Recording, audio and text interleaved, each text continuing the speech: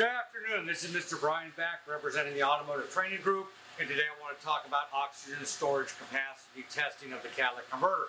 So as we know, the catalytic converter has cerium in it that it uses to store and release oxygen, and the cerium is the component that the onboard diagnostic system is using to determine the health of the converter. So if it does it, we can too. So what I'm going to do is I'm going to use a scan tool that I got it displayed up on the screen, and I'm going to use propane. And what I'm going to do is I'm going to add propane. I'm going to watch my front sensor go rich. My rear sensor is going to go rich. I'm going to take away propane, and I want to watch my front sensor go lean. And I'm going to count how long it takes for my rear sensor to go lean. And I want to see more than 2 seconds. Really, I'd like to see more than 10 seconds. I know if it's less than 2 seconds, it's bad. If it's between 2 and 7 seconds, it's questionable, depends on manufacturer. If I'm over 7 seconds, I'm pretty sure the converter's not my problem. So one of the things I have here on the screen is I have time flying by in frames per second. So I need to know how many frames to the second, because frame rate's going to vary by vehicle. So what I can do is I can pick a point where I want to start counting. I could use a stopwatch on my cell phone, or I can go old school. And I'm going to go old school because I'm an old guy. So I'm going to go hit 850 here. When it gets to 850, 1 Mississippi, 2 Mississippi, 3 Mississippi, 4 Mississippi, 5 Mississippi, 6 Mississippi, 7 Mississippi. I hit 6 Mississippis and I went about 30 frames. So I'm about 5 frames to the Mississippi, or 5 frames to the second. Keep in mind, I'm not trying to measure milliseconds here. I'm trying to get an idea of the health of my converter. I can certainly tell the difference between 10 frames, which would be 2 seconds, and 100 frames, which would be 20 seconds. So this isn't rocket science, guys. Don't make it harder than it has to be. So on this car, I have a front air-fuel ratio sensor and a rear O2 sensor. We can see right now, my rear O2 sensor is steady at 800 millivolts, which looks awesome. My front sensor is right about 3.3 volts, which is the neutral position for Toyota air-fuel ratio sensor. Air-fuel ratio sensors, remember, are inverted compared to my oxygen sensor. That means when I go lean, this is going to go up. When I go rich, it's going to go down. I've also got my short-term fuel trim and long-term fuel trim up here, and I'm going to use my fuel trims to help gauge how much propane I put in. So this helps me kind of narrow it down to get a good result. The ideal number is about 20% negative shift in fuel trim. If I'm working a car with speed density, it might not let me do that. This is a mass airflow sensor car, so it should work a lot better. But again, you don't know if it works till you try it. So you have nothing to lose and everything to gain. This is a pretty quick test to do. So I've got my propane rig here with a regulator and an on-off switch. So what I'm going to do is I'm going to be able to put this in, hold the button down, and slowly crank the valve open to bring the AF sensor voltage down rich and make my rear O2 sensor voltage high. I want to watch my fuel trims. When I take it away, I'm going to see my front sensor go high, and my rear sensor, I'm going to see how long it takes for it to go low. That's the amount of oxygen storage. So first thing I want to do is pick a spot to put propane in. This is a mass airflow sensor vehicle. So I'm going to go into a spot on my air horn right after my mass airflow sensor, which is where my PCV goes into it for the vent hose. So I pulled this out. Now when I pulled this out, my engine just stopped running. Look what happened. I went lean, my rear sensor went lean, fuel trim just shot up, didn't it? Almost 20%. So I'm going to give this a minute to adjust before I start doing any testing.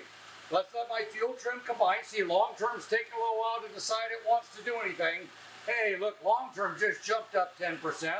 Just jumped up 20%, or 18, now we're over 20. Now as this goes up, we should hopefully see short term come back down a little bit. If not, I made too big of a hole. So I can't get it to compensate, so what I'm going to do is I'm going to take this little fitting off. Instead of this big hole, let's make a smaller hole and see what it does. Hey, look at that. That made a change, didn't it? So now we move down. My short-term fuel trim is down around 5%. I'm still maxed out on long-term. My rear O2 sensor hasn't climbed back up yet. There it goes. Now my converter's properly oxidizing. It's using up all the oxygen. I'm going to get back up to that 700 plus millivolts. I'm now back right around 3.3 volts. So I can do a test here. If this didn't work, I could pop the air cleaner lid open and just do it through the air cleaner lid with it open.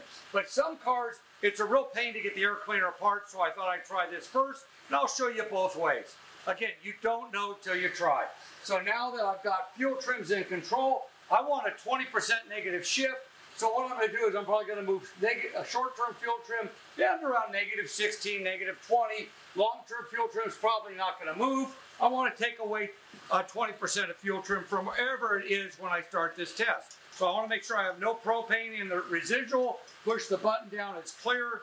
Now I can feed my hose in. I got my hose fit in, I can hold down the valve. And you can see even putting that hose did what? I haven't added anything yet. Just putting the hose changed my fuel trims a little bit. So I'm going to add some propane. And boy, look at that. Big change. Maxed out my negative fuel trim. I'm going to let go here. And we can see front sensor went lean. Rear sensor staying up there nice. It's still not dropping, is it? I'm back to my 3.3 volts here. I'm back to adapting for everything properly. About 2.3 on my short-term fuel trim. And my rear sensor never dropped. So let's take a look at this again. So I'm going to add some propane. So my front sensor reads rich. Boy, it went way down this time. Right side on my rear sensor went high. I'm going to let go. Front sensor went high. And my rear sensor dropped. So there you go. If you notice, I got a much shorter time. So let me move this back a little bit. I got a lot less time, but I moved a lot more fuel trim. So if I move too much fuel trim like I did here, it's going to the adjustment's going to be huge when I stop adding the propane. It'll shorten my time. But even here, I've got, here's 2750, so about 2747, and I've dropped over here at what, about 72 or so. So 47 to 72, that's still what, 25 frames of data. We agreed that 5 frames to the second, that's 5 seconds. So even over propaning this thing, and you saw how much this went down to 0 on an AF sensor for Toyota, which is almost impossible to get to. I mean, I really flooded this thing, and I still got a passing result. Toyota specification is 2 to 20 seconds. Even with adding too much propane, I got a good result. You saw the first one when I added the correct amount of propane, I never even got the rear sensor to drop. So although we're going to get some different test results, no matter what, I can prove there's something between these two sensors. This converter's working. That's why you want to use the fuel trim, and you really want to look at that. Look what I did with fuel trim here. We're at -20 plus -14. I'm at -35% fuel trim. That's way more than the 20% we're talking about. We know before I started messing with this thing, we were within a couple percent of 0 on my fuel trim net. And so you can see how much I pulled this thing down. I really over propaned it. I still got a passing number. Don't be afraid of this test. Just like anything, the more you do it, the better you get at it, the more comfortable you get at it. But when you look at the price of converters, the price of misdiagnosis, you can see where this is really important.